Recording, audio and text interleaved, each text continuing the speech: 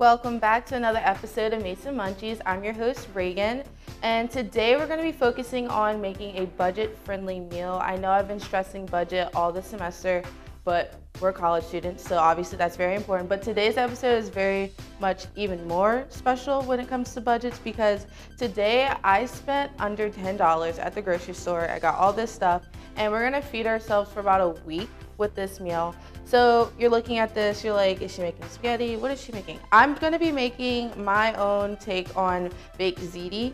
I'm not a fan of like the normal baked ziti pasta, so I get this kind, the rotoni.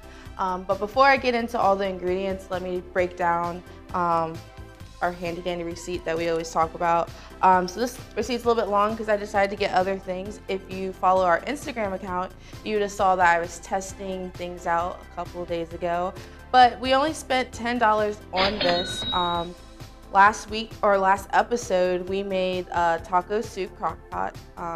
Hope you tried that recipe out. My aunt said she did, so shout out to her. But I told you last time that I had bought like 3 pounds of ground turkey and I was freezing the rest of it. So this is where that other portion, so I had 2 bags, now I'm using a second bag of it. So this is where that comes in hand, so that saved me a bulk of my money for today, and that's why we got to keep it under $10. So I defrosted that the other night, and now I'm going to be using that in today's episode. So I only spent $1.99 on this baguette. Cheese was on sale, 2 for $4, so I obviously got more cheese because you can never have too much cheese. I had this can of sauce in my room already. I like Italian sausage and garlic because I put a lot of Italian seasoning, and had this as well. And then the only things I really bought were the pasta, the baguette, and the cheese. So first we're going to start out by cooking our box of pasta. You want to preheat the oven to 350 degrees before you start cooking. That way it's already done, you're not waiting for it. So first we're going to put this into the boiling water that we already have.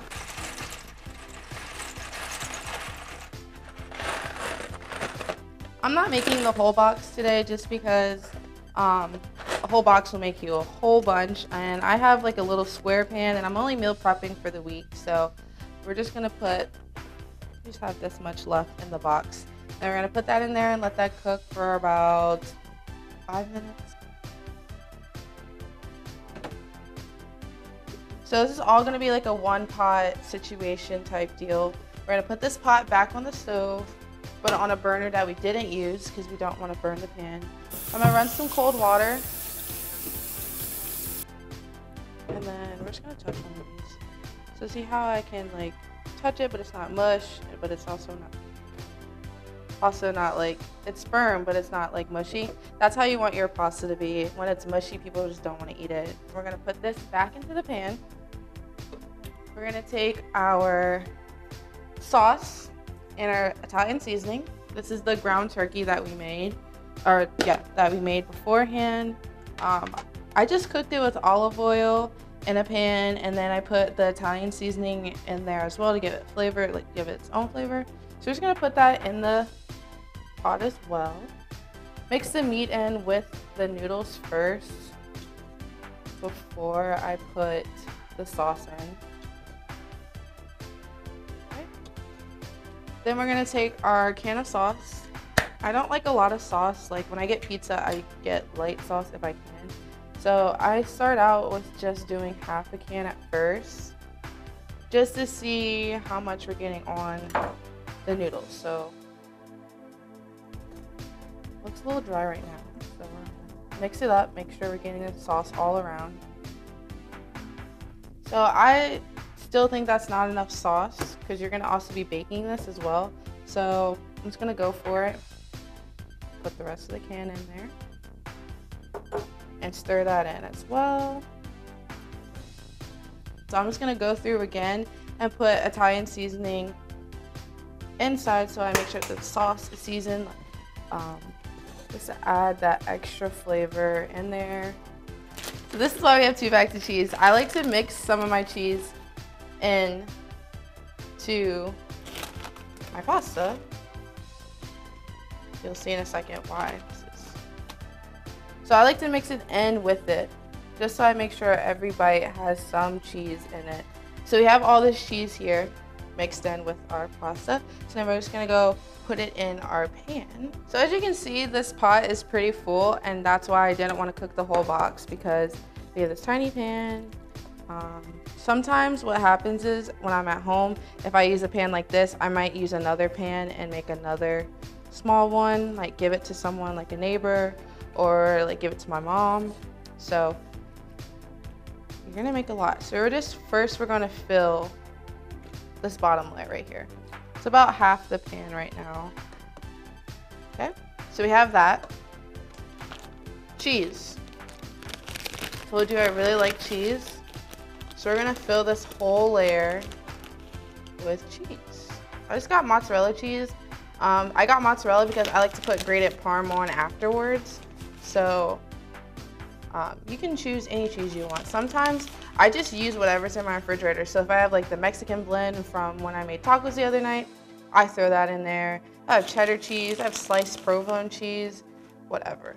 I've already used one bag and I haven't even got into my second layer.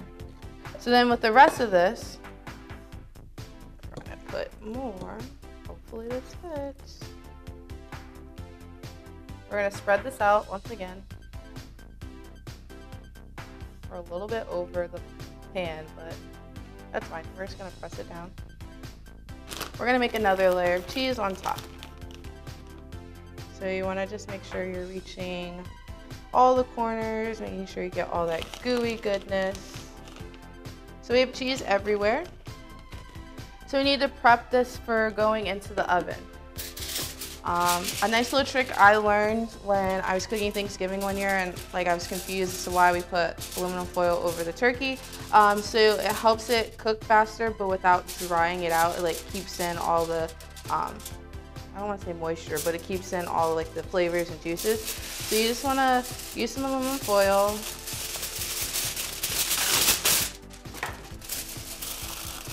And we're going to cover this up. So we're going to cover this up and we're going to put this in the oven for about 10 minutes with this on and about 5 minutes without it on. So the 10 minutes in the oven with this on is going to make it really gooey and cheesy, just how we're going to like it. And then afterwards we're going to put it in again just to make sure that everything's like cooked through, warm, not cold, anything like that. So we're going to put this in the oven right now.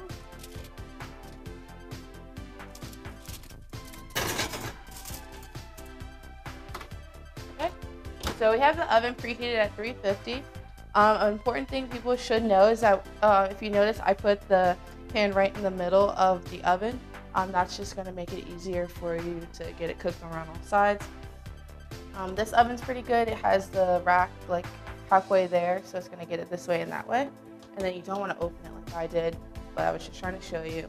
Just leave it closed. And that's why a lot of people's cookies end up looking really weird, because they don't put them leveled with how the oven is working. So you just want to make sure that the thing is already like that.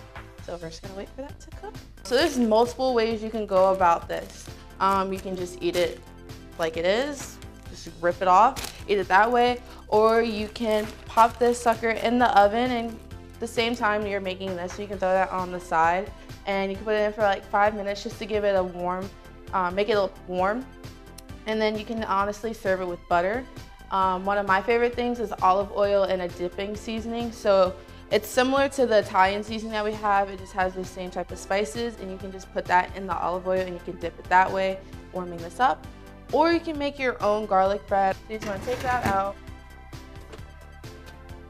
Always make sure you turn your oven off.